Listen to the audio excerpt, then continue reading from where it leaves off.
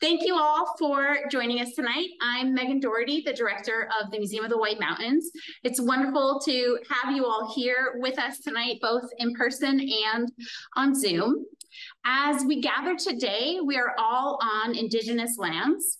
For those of you joining us from home, I encourage you to learn more about the Indigenous presence in your area, both past and present. Those of us at the museum are on Indakina, which is the ancestral and present homelands of the Abnaki, Pennacook, and Wabanaki peoples. And we're grateful for their stewardship of these lands and waterways. For those of you on Zoom, I'll put some links in the chat where you can learn more about the Indigenous histories of your place at native-land.ca, as well as the Abnaki people of Northern New England through the Musée des Abnakis in Quebec. For our final event of our series, I'm grateful to Midge Goldberg for bringing together a talented group of poets to share their work with us tonight. Midge is a graduate of Yale. She's a longtime member of the Powwow River Poets, holds an MFA from the University of New Hampshire, and has taught at several colleges and poetry conferences in the Northeast. And she's going to introduce each of our poets tonight. And our event tonight is made possible through support of New Hampshire Humanities in partnership with the National Endowment of the Humanities. And you can learn more at www.nhhumanities.org. And that is enough from me. Thanks, Mitch.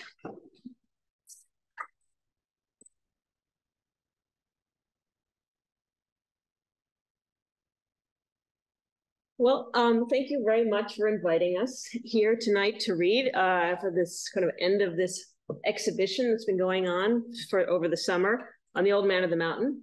As I'm sure many, if not all of you know, for many, if not all of you, the Old Man of the Mountain has been was a fixture in my life for many, many years. Anytime we came to Franconia Notch or we drove through it, you always had the same things. Where is it? I can't see it. Turn your neck. Wait, hold on. I think it's up there. So yeah, it's great to have a reading around a physical landmark. I mean, I've participated in reading. I just edited a book called about outer space, and I participate in a lot of readings about outer space, a theme. You know, I participated in readings about a day or, you know, something like that. But this is the first one about a physical landmark. And I mean, a real solid thing that's both, you know, of course, metaphorical, but also, you know, also not metaphorical, just there. And, you know, and so we're going to, we have plenty of room to hear poems that are about it, as well as about how we feel about it. Mm-hmm. The other thing that I find fascinating is that because it's obviously been around for so long, that we get to hear poems from people who have been looking at this same thing for so long, and how, you know, what are the similarities of how they saw it to how we saw it, and how we saw it, and what are the differences, according to the highway. But other than that, you know, what they looked at and what we looked at were the same, but how do we react to it? Just a tiny bit of history. I'm not a history expert, but I figured I should just throw this in here. So the as Megan referred to, you know, the Abenaki have referred to this formation as stone face, and they had a legend about it, about Nicolaisen, I hope I'm pronouncing that correctly, an Abenaki leader who eternally watches for his lost love from up there. European settlers first recorded seeing it in 1805, and the first kind of publicized mention of it is Daniel Webster, the beginning of the 1800s. Well-known poets started writing about the old man soon after, starting with Mary Baker Eddy, the founder of, help me here, Christian Science. I'm sure there's a more official name for it. I apologize. You know, then you have Longfellow, Whittier, and a lot of their acquaintances. Amazing how everyone seemed to know each other, writing about it. We're going to be reading poems by a lot of these different poets. Each poet that comes up tonight is going to, I don't know if each one, but many of them are going to be reading an old poem or two, as well as a newer poem or two. So a little roadmap to tonight. I'm going to introduce each reader, and they'll read a few of their poems. And by the end, you'll have heard poems that span a few centuries, all about the Old Man of the Mountain. So our first reader tonight is local, very local. This is Liz Ahl, professor here. She is the author of A Case for Solace, published by Lilly Poetry Review Books in 2022, and Beating the Bounds, published by Hobblebush Books in 2017, as well as several chapbooks, including A Thirst That's Partly Mine, winner of the Slapering Hole Chapbook Prize. Professor of English at Plymouth State University. Please join me in welcoming Liz Ahl.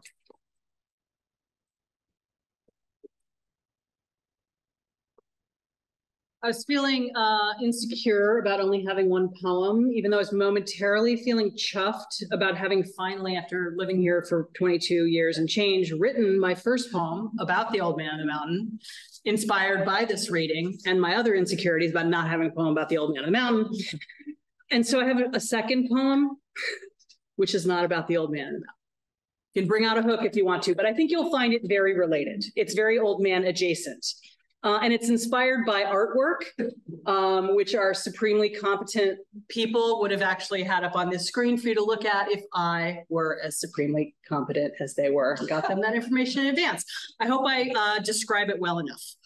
This is inspired by, and I think I saw it in this museum 10 years ago, a Winslow Homer black and white print from Harper's called Summit of Mount Washington. A couple women on a horse, they're like flouncy skirts, and one of them's got her riding crop sort of pointing into the distance, and there's another woman who's got her skirts kind of up because she's hiking around. This is called The Bold Sister. They start the final ascent over and among boulders whitewashed by unfiltered sun, leaving the horses they rode all morning to hang their great heads and wonder where all the grass went.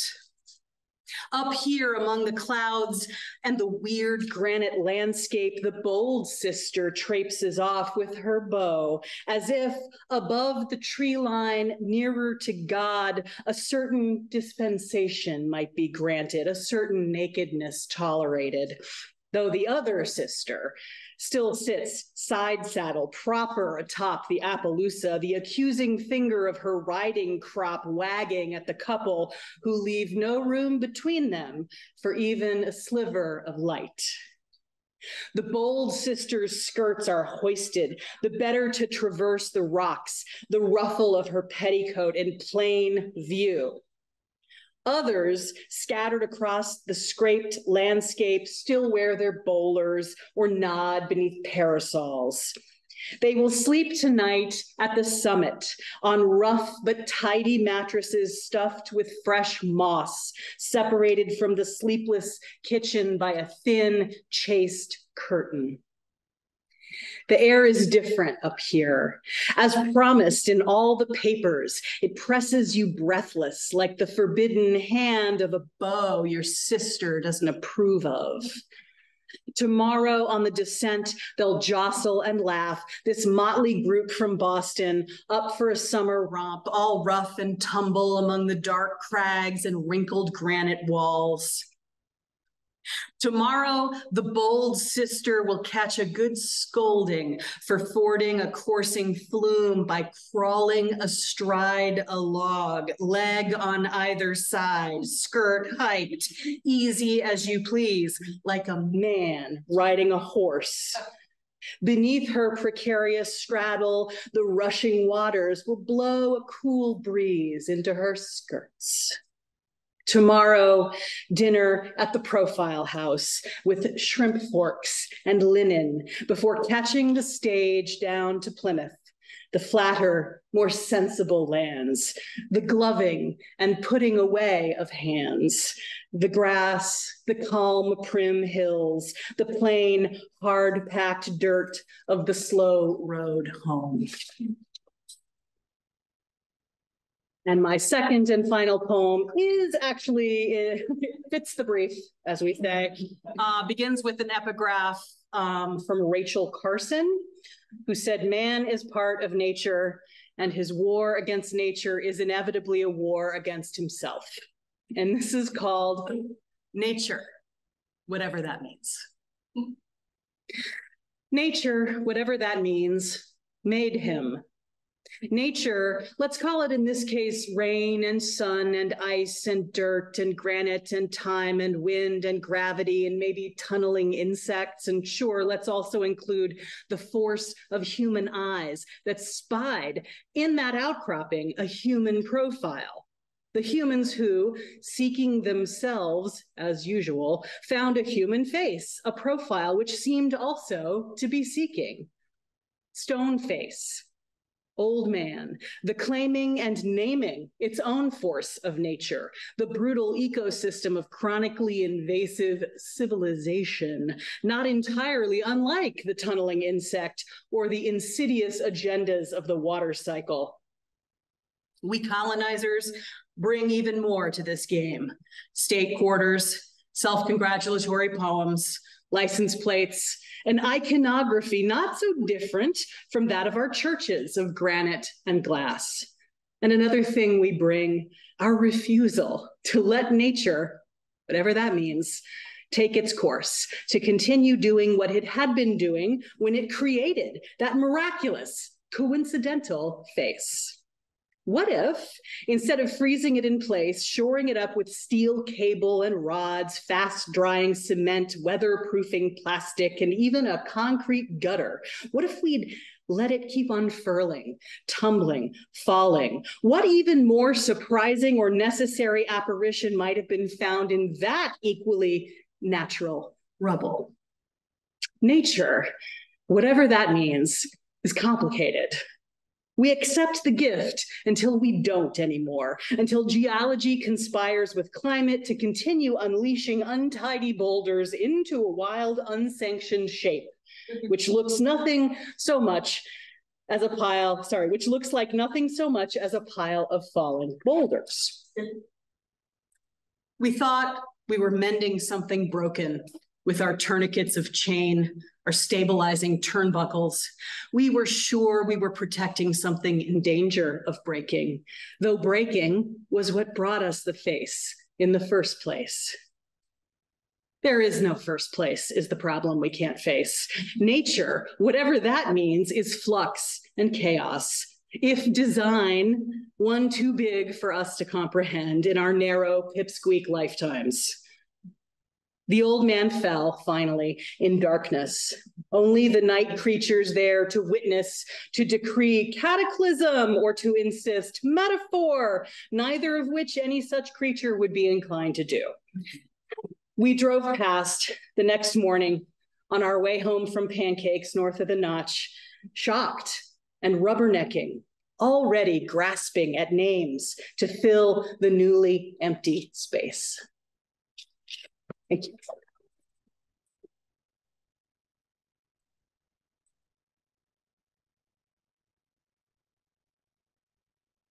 Thank you, Liz. Our next reader is Don Kimball. His latest book is Late Autumn Raking, New and Collected Poems from Kelsey Books. He is a former president of the Poetry Society of New Hampshire. Welcome, Don.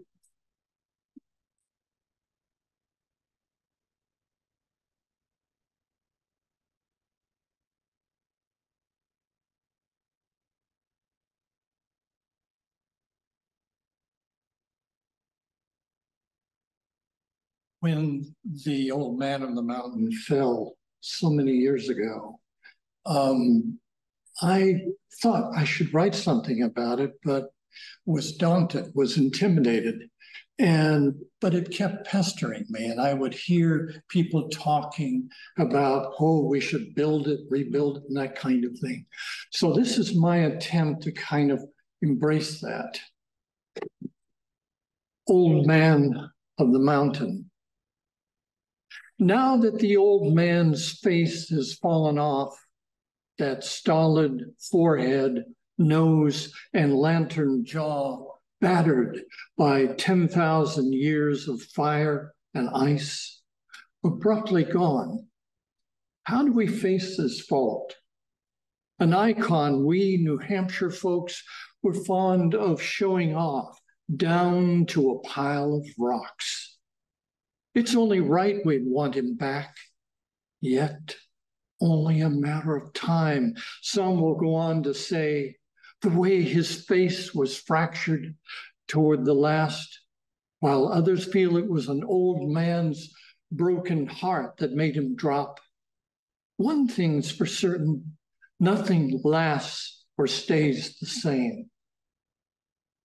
Oh, were it feasible now, with so much else we need to think about, to reconstruct on Cannon Mountain this old man's facade, and not some grave symbolic gesture of plexiglass, but cairn or granite gravestone at Profile Lake for those who need to know, for those who need to grieve and let him go. Thank you.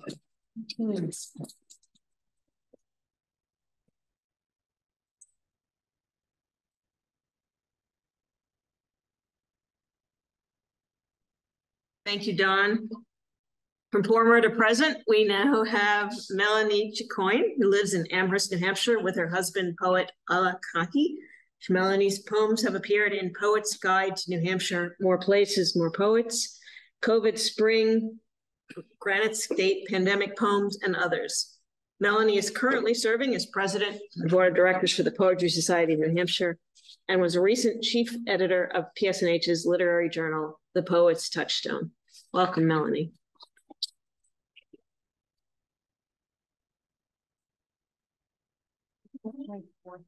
Okay, just wait a minute.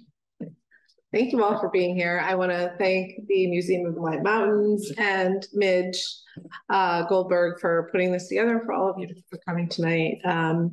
And thank you, Liz and Don, for some great writing. I thought we had 7 minutes. You guys kind of blew that away. So I actually have a few pieces that, I'm going to mix in a couple of my own pieces with some other more historical writings related to the old man. So I will start with a very famous poem by Mary Baker Eddy that Midge referenced earlier, entitled The Old Man of the Mountain. Gigantic sire, unfallen still thy crest, primeval dweller where the wild winds rest, beyond the ken of mortal air to tell what power sustains thee in thy rock-bound cell. Or if, when first creation vast began, and far the universal fiat ran, let there be light from chaos dark set free, ye rose, a monument of deity. Proud from yon cloud-crowned height to look henceforth on insignificance that peoples earth, recalling oft the bitter draught which turns the mind to meditate on what it learns. Stern, passionless, no soul those looks betray, though kindred rocks to sport at mortal clay, much as the chisel of the sculpture's art plays round the head, but comes not to the heart. Ah, who can fathom thee, ambitious man, like a trained falcon in the Gallic van, guided and led, can never reach to thee with all the strength of weakness, vanity. Great as thou art, and paralleled by none, admired by all, still art thou dear and lone. The moon looks down upon thine exiled height, the stars so cold, so glitteringly bright. On wings of morning glad fly, flit away, yield to the sun's more genial, mighty ray.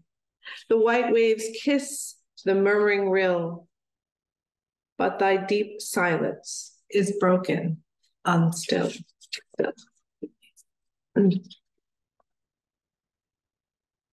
This is one of my pieces. I, like Dawn, had thought for many years of writing a poem, and I remember being about 6 when my dad took me there, and of course I couldn't see it, and even though I think they had the viewfinders then, I still couldn't focus my eyes, and I was telling him it wasn't there, and finally I did, and my dad thought it was very humorous that I couldn't see it at first.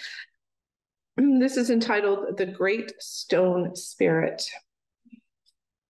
Stone-faced in fog and feldspar, a ledge overlooks a lake mirrored in bedrock, frozen and thawed into and out of existence, while cradled in landscape the same of 1,000 years. Where once a forehead rocked back and forth, its sweat a slow erosion, onion skin weathered and scarred down to the jutted chin beneath a long bridged nose. Benevolent or harsh sentinel, who beams a moonlight of cliffs upon the water, enormous in quiet, within a long range wound with peaks, the height of land nearby, and a talus slope to cradle the words of years across lips of legend, echoing in profile a thunderous roar through notch and valley. Clouds melt into mountain where the spirit still wanders.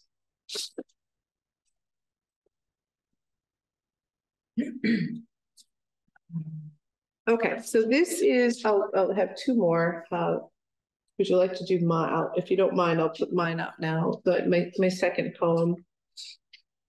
This is a shape poem, concrete poem. There's different names for it. But I asked if we could do a visual just so that you could see the shape of the old man's profile in the poem. I did my best. It's very challenging to do a shape poem, but if you do a side-by-side with a lot of images, this actually works pretty well. I appreciate the discussion about indigenous culture and their relationship with the old man. There is a beautiful love story attached to the Great Stone Face. And there's also a creation story regarding the creation of stone men before men were made from ash trees. And it's very beautiful from the Abenaki. And I tried to incorporate both in this piece entitled Ash and Stone. And excuse me, I have to pull it up on my phone. Ash and Stone. Creator blew winds of life into stone, stirred into being spirits too naturally hardened of feeling, and shook the earth into pieces scattered across lands. And the Kina molded the Alnabak from ash trees who danced into life among leaves. Above the valley, a watcher, seeker of centuries, waits for wet cheeks to extinguish the fire, for love to find her way home. Grandfather, son, Mother Earth, old man of the mountain, who live with intention, within a communal language, who bind us in conscious harmony, that we may move nearer ourselves among the woven Adana. Thank you.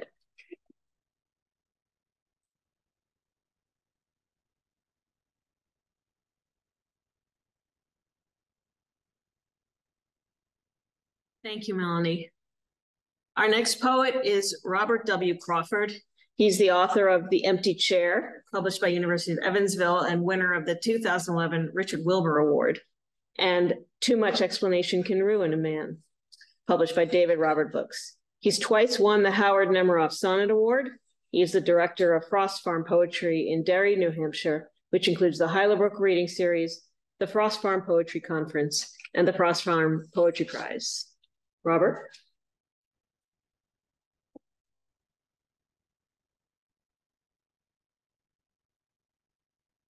Thank you, Midge.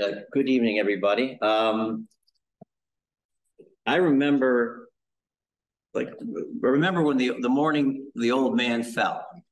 I remember it because I had to be driving back from Connecticut, and the Boston radio stations were having a field day with the event. They had all these fake live reports from the scene. All these New Hampshireites gathered around the fallen nose, firing 21-gun salutes, making vicious fun of us. It was actually pretty funny, but I do remember that for that. I have the privilege or the challenge of reading probably the longest poem here tonight. It's one of those old, real stem winders of the past. In the days when people like a 10-page poem was nothing. If you didn't have at least 10 pages, it wasn't worth it. So bear with me. And I'll try to read this with the enthusiasm that's needed to get through this. And then I'll follow it with a poem of my own if I can. It's going to be pretty tough to follow.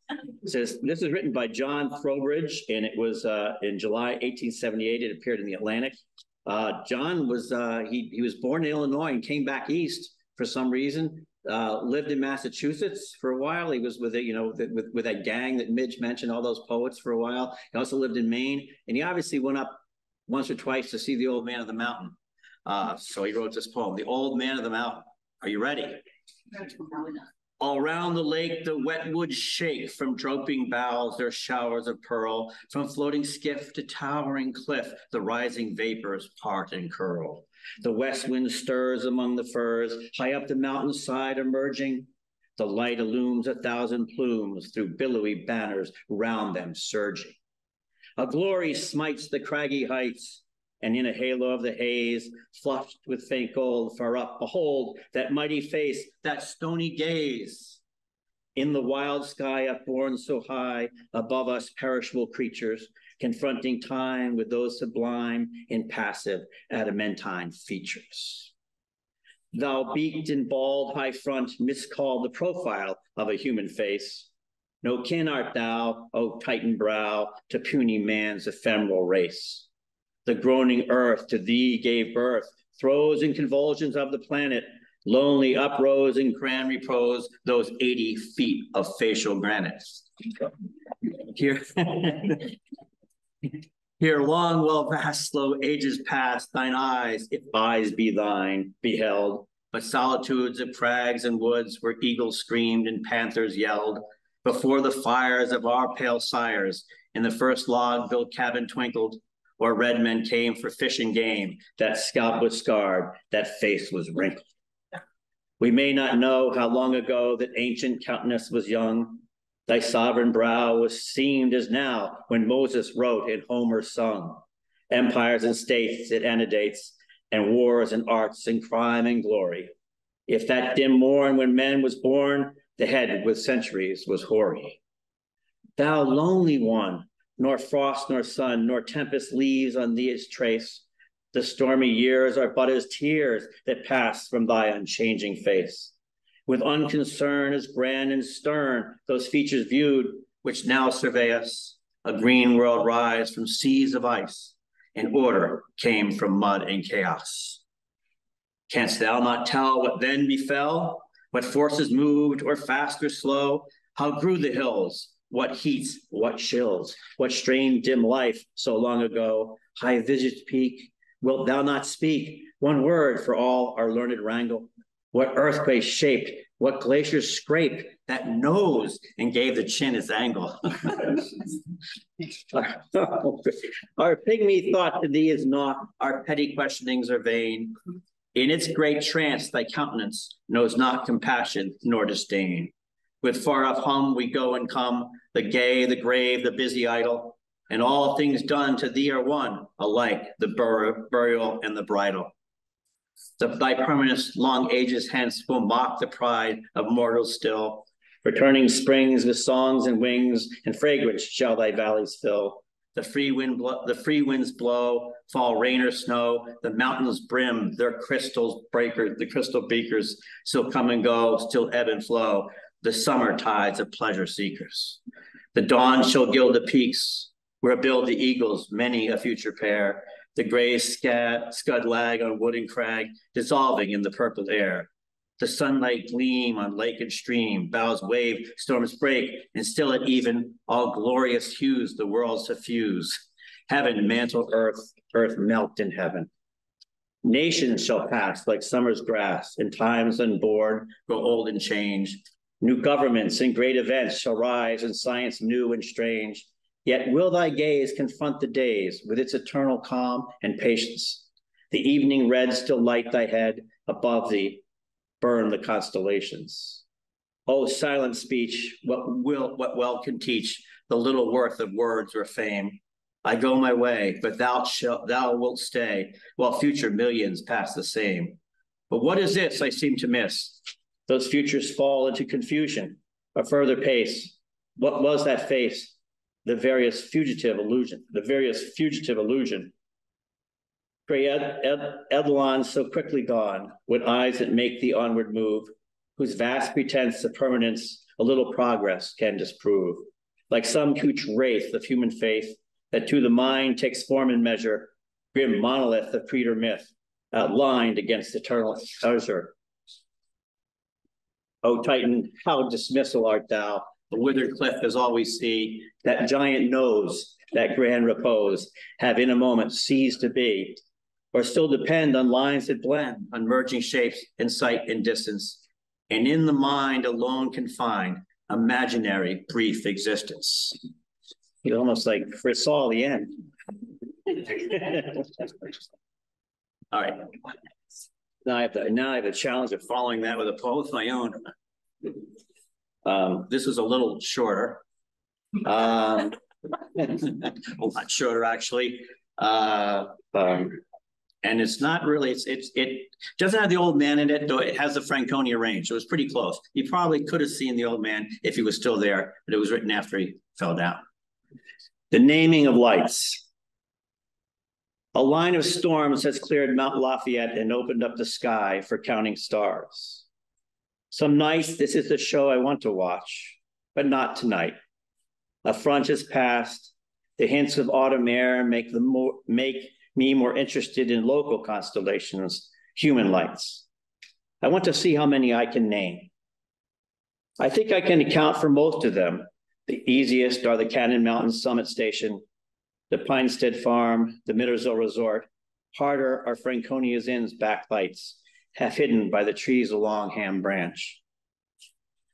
Up where the interstate from Boston leaves the notch, car headlights slide, the broken strand of pearls towards Littleton in Montreal. Maybe one of them is one I know, driving a Subaru, familiar with this valley, me, enough to find me here. Someone to help me name those last few lights.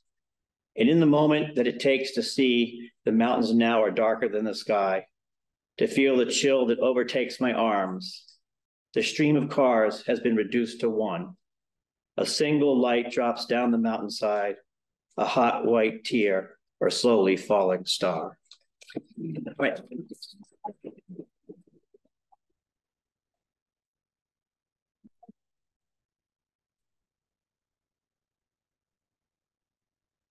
Well, thank you for that interpretation. That was wonderful.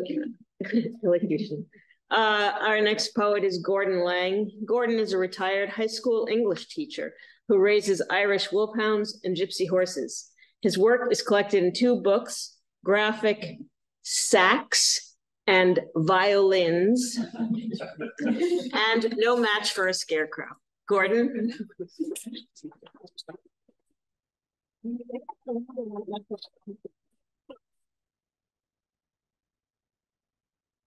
Oh, Bob, you're always a tough act to follow here.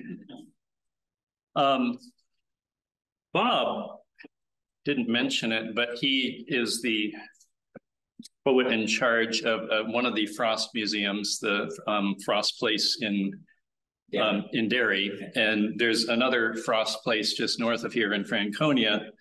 I was lucky enough to get a fellowship to go there one summer. And Maggie Dietz apparently got to tag along one summer when her husband was the poet leading fellowships at that time. And she, I think, got to roam around and be inspired as she was in the presence of Frost, his trails, and the old guy. She calls this poem, Leave No Trace. No gate, no main entrance, no ticket, no ranger. Not far from where Frost once raised chickens and ill-fated children, near where the old man's glacier-hewn face, though bolstered to its godlike roost by rods and turnbuckles, slid from our fledgling millennium into oblivion. You can cross the Pemigewasset on a bridge, then compass north, but southbound on the trail, ascend an old grassed-over logging road to the carved-out collarbone of Cannon Mountain. This is Lonesome Lake. How you go from here depends on why you've come. To out a spruce grouse, or listen for the wee-ah of a Bicknell's thrush, for a breezy picnic or a midlife crisis, a long haul or a day trip to the Cascades. Bring for your purposes only what you need. Salmon jerky, a canteen or camelback, Band-Aids, a ratchet and strap, a roughed up heart. Bring sunblock, a notebook, the Beatles, Beyonce, the Bhagavad Gita, a Bible, some Hitchens or Hegel. However long you stay, you must leave nothing. No matchbox, no pole tip, no grommet, no cup. Carry in and out your Cliff Bar wrappers, your fear of bears and storms. Keep the rage you thought you'd push through your boot soles into the stones, the grief you hoped to shed. If you think you've changed, take all your changes with you. If you lift an arrowhead from the leaves, return it. Pocket no pine cone, no pebble or fairy root. Resist the painted trillium, even if its purple throat begs to be pressed between your trail guide's pages.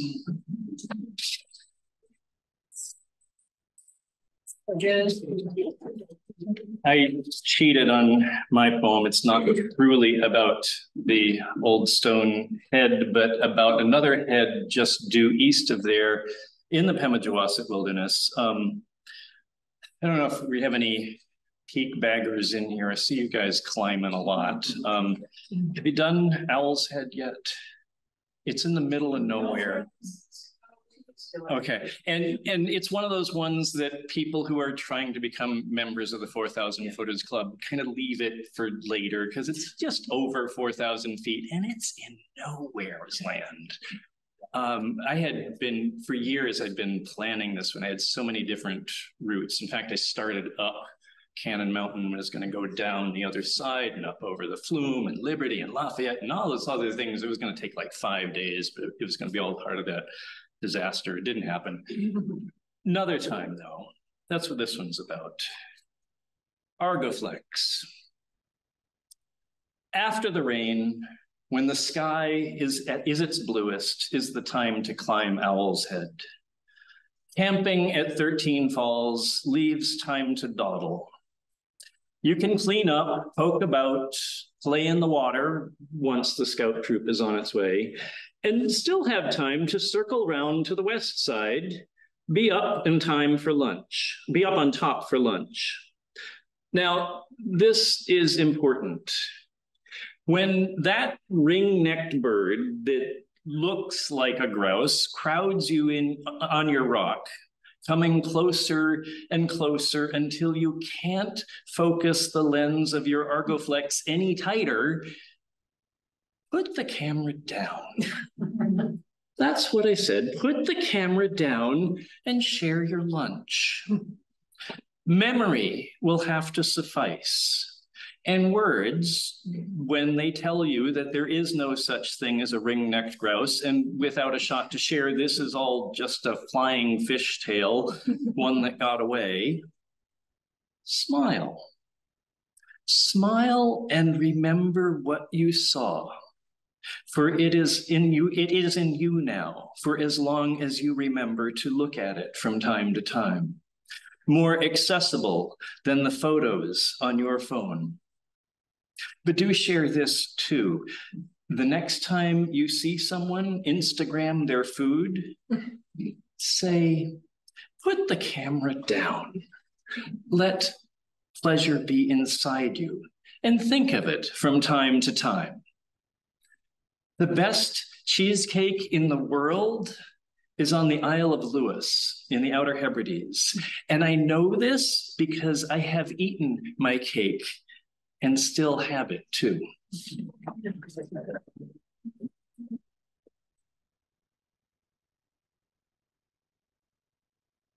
Meant to mention this before that poem. I had the pleasure of working with a young woman who was probably the last person to photograph the old man in the mountain. She was traveling up, going right by Profile Lake as just after the sun had set. It was like 8:30 that May night. And they got out and took it in the gray, and they were already late for where they were going. And probably it's the last recorded image. And I'm sure the picture is absolutely worthless, but the story.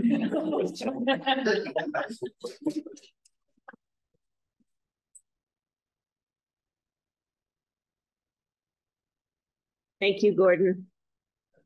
All right, Josh Nicolaisen lives in Campton, New Hampshire with his wife, Sarah, and their daughters, Grace and Azalea. He is a professional gardener and former high school teacher. He holds an MFA from Randolph College and is a Pushcart Prize nominee. Josh's work has recently appeared or is forthcoming in Colorado Review, Clockhouse, So It Goes, Appalachian Review, and elsewhere. I'm really thrilled to have Josh join us here tonight. Josh,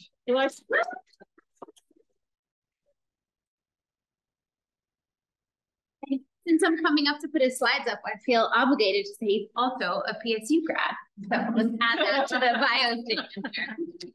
So welcome back. Yeah, thank you. There's a lot more people than when I sat down. Hey. Yeah, thank you guys for having me. My name's Josh. I'm going to try and hammer through probably too many poems. I'm going to try and do it without talking, see if I can get through these for you. I think I can do it without going over my time. Yeah, they asked if we wanted slides, so I was like, sure. We can do that. So like Gordon, I'm going to start a little bit east of the old man. This is Elephant's Head in Crawford Notch. I pilfered this from Google. I didn't take that picture. But this poem is called New Hampshire's Pachyderm. Poking through a canopy of conifers, its peripherals gaze to the east and west, past the rocky pass, as tusks and trunk disappear into trees and the midday sun warms its gray granite forehead. With its strong seismic senses and knowledge of many years since the ice left it here, the protective pachyderm keeps watch over the notch, as climbers carefully ascend its face, and families of people and birds perch and picnic upon his patient head. Cool. Yeah, you got it. Cool. Switch your picture. No, I don't have a picture for this one. No, this is like a series of 5 haiku. 6 if you count the title, I guess. It's another one. Shooting star from the summit of Mount Hale during vernal equinox. Fire tower torn, winter tide now receding, a river like bright, celestial ship, dot of constellation gone, spilled scintillation, resplendent golden effulgence, smoldering sky flame, nightlight of the past, snowfield of granite refracting glow back, pool of dark black swallowing. Spring starts tomorrow. In our tired eyes, something long lost died tonight.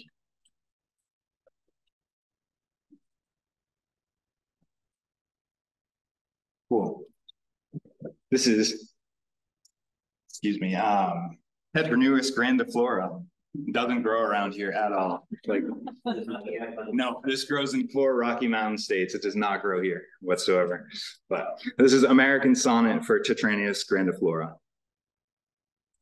Some beautiful things grow to learn how to survive almost anything. Gray-locked alpine nights and only the scant nutrients of a pebble-thick soil. Cranking winds, and it hasn't rained in weeks.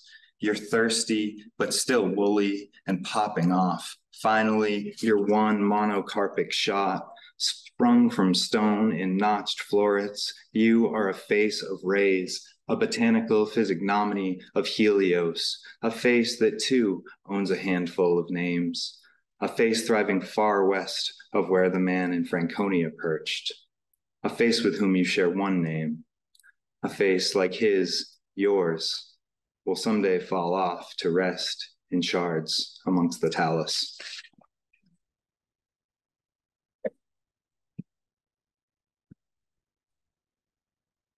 All right.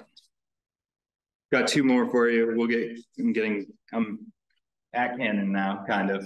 I'm on the mountain. I thought this might help. Yeah. This is Ben Brackett. This poem is for my buddy Benny. Ben went to Plymouth with me here. He's an awesome dude. He was crazy. He died in an avalanche in 2012, skiing out west. So this is a poem for Benny. Not all heroes wear capes, but you did. The day we climbed Whitney Gilman Ridge, and it was too cold to be scaling Cannon's cliffs without a jacket. But you did. It wasn't so much a cape as our rope bag tied to look like a cape. We laughed so hard that night when we descended, 4 heads, 0 lights. Not all legends get viral memes made about them, but you did. Multiple. Paddle guitaring a shark or vertical raft through lava.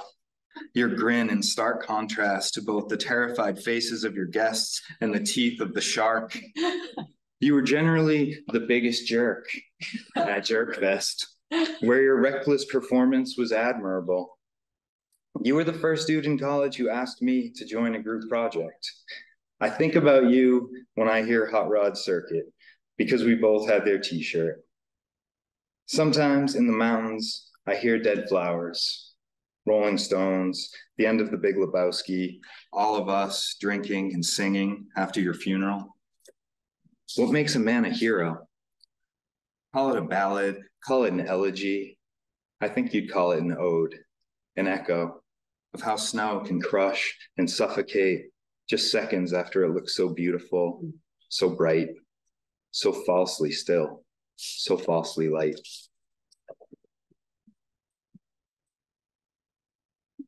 All right. One more, I'll go fast. This one's called My Old Man. I dug through a box. This is actually the last picture I found that I took of the old man on like a point and shoot camera when I was in high school. So I took a picture of a picture. And that's it. And if you know me and thought you were getting out of here without hearing about my daddy issues, nope. So, my old man. And this has an epigraph, the Daniel Webster quote most of you probably know. Men hang out their signs indicative of their respective trades. Shoemakers hang out a gigantic shoe, jewelers a monster watch, and the dentist hangs out a gold tooth. But in the mountains of New Hampshire, God Almighty has hung out a sign to show that there he makes men.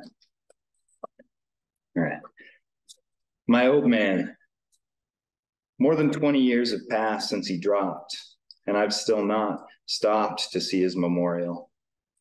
I remember when Grandpa first brought me to meet our old man, close enough to see, close enough to feel, but not to touch. I stared up, not knowing that as a man, I'd scale the sheer cliff, propping that blocky face. Back then, I was 8, and my father loved to drink. I spent boyhood dreaming of what it would mean to climb the old man. I clung by finger pinch to his rock-hard crag. Oh, how he scarred this land. I was always waiting for his nod of approval, though his downward gaze remained stone-faced. I wanted him to teach me something soft. That was not his way. 2 signs stood at the end of our patchwork driveway. One sign showed a trap and buoy, the other a robust buck. On May 3rd, 2018, May 3rd, 2003, I was 18, about to leave home and looking for signs in everything. That was the day our old man grew too tired. He pulled out the tubes and gave the world one final, fatal nod. Watching this news next to my father, I knew what Daniel Webster had said about God in New Hampshire. I thought I knew what I had to do about being a man. I've discovered nearly everything I knew was untrue, and it's no use pretending he's there when he isn't. All right, thank you so much, Josh. Those are great. Nice to have the pictures to go with them. So I'm going to close out this reading with 2 poems. One is by a woman that I have been very interested in. Her name is Lucy Larcom. She's a poet. She lived in Massachusetts, and she loved to come up here to the mountains on vacation.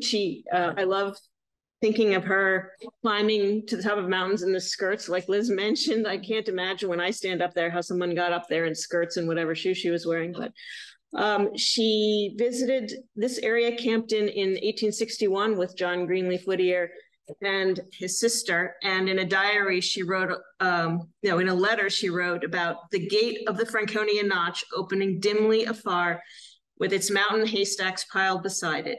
It is rest to soul and body to be among these mountains.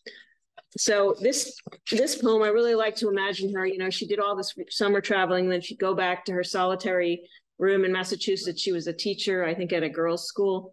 And in the winter, she'd think back about her, all the hiking and trips she took in the summer. This is called My Mountain by Lucy Larcom. I shut my eyes in the snowfall and dream a dream of the hills, the sweep of a host of mountains, the flash of 100 rills. For a moment, they crowd my vision, then, moving in troops along, they leave me one still mountain picture, the murmur of one river's song. 'Tis the musical Pemigewasset that sings to the hemlock trees, of the pines on Profile Mountain, of the stony face that sees. Far down in the vast rock hollows, the waterfall of the flume, the blithe cascade of the basin, and the deep pool's lonely gloom. All night from the cottage window, I can hear the river's tune, but the hushed air gives no answer save the hemlock's sullen ruin. A lamb's bleat breaks through the stillness and into the heart of night. Afar and around the mountains, veiled watchers expect the light. Then up comes the radiant morning to smile on their vigils grand, still muffled in cloudy mantles. Do their stately ranges stand? It is not the lofty haystacks piled up by the great notch gate, nor the glow of the Cannon Mountain that the dawn and I await. To loom out of northern vapors, but a shadow, a penciled line that grows to an edge of opal where earthlight and heavenlight shine. Now rose tints bloom from the purple, now the blue climbs over the green, now bright in its bath of sunshine, the whole grand shape is seen. Is it one or unnumbered summits, the vision so high, so fair, hanging over the singing river in the magical depths of air? Ask not the name of my mountain, let it rise in its grandeur lone, be it one of a mighty thousand or 1,000 blent into one. Would a name evoke new splendor from its wrapping in folds of light, or a line of the weird rock writing make plainer to mortal sight? You have lived and learnt this marvel, that the holiest joy that came from its beautiful heaven to bless you, nor needed nor found a name. enough on the brink of the river, looking up and away to know that the hill loves the Pemigewasset and broods o'er its murmurous flow. Perhaps if the Campton Meadows should attract your pilgrim feet up the summer road to the mountains, you may chance my dream to meet, either mine or one more wondrous. Or perhaps you will look and say, you behold only rocks and sunshine, be it dying or birth of day. Though you find but the stones that build it, I shall see through the snowfall still, hanging over the Pemigewasset, my glorified dream-crowned hill. I guess Lucy Larkin wasn't on Instagram either. And I'm going to close out the reading with, like Liz, actually hearing that Liz was inspired to write a poem. I thought, gosh, I should do that too, maybe try.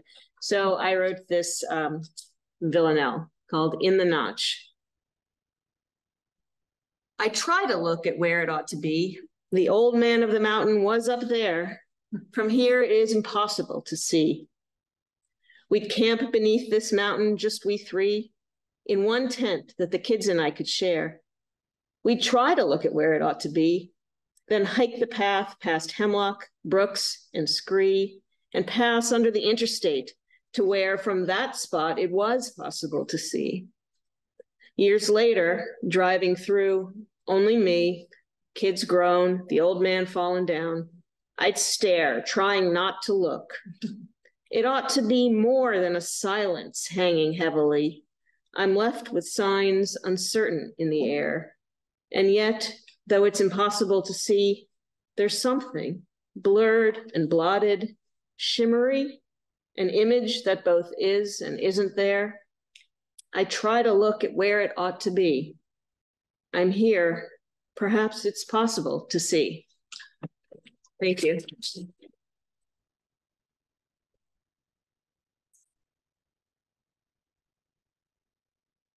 Thank you all for such a wonderful hour and kind of travel through space and time. That was really, we may have been talking about a literal place, but it felt like we definitely went on a trip. So thank you all for that. It's great to have so many of you here. For those of you that are here in person, we do have some surveys. We're always interested to hear what you thought about the event tonight. For those of you on Zoom, Inez, will you push return on my computer? And I'll put a survey into the chat. And this event, as I said, wouldn't be possible without the support of the New Hampshire Humanities, and our exhibition upstairs will stay open for a little while. Those of you who are here in person, if you haven't had a chance to see it, please take a moment. There is some more poetry up there. If this wasn't enough, there's more on display. Some Franklin Leavitt poems that are up on the wall, and then some really quite sweet poems, some of which are kind of mounted mid-19th, late 19th century poems that Inez was able to find for the exhibition. So if this wasn't enough, there's more upstairs.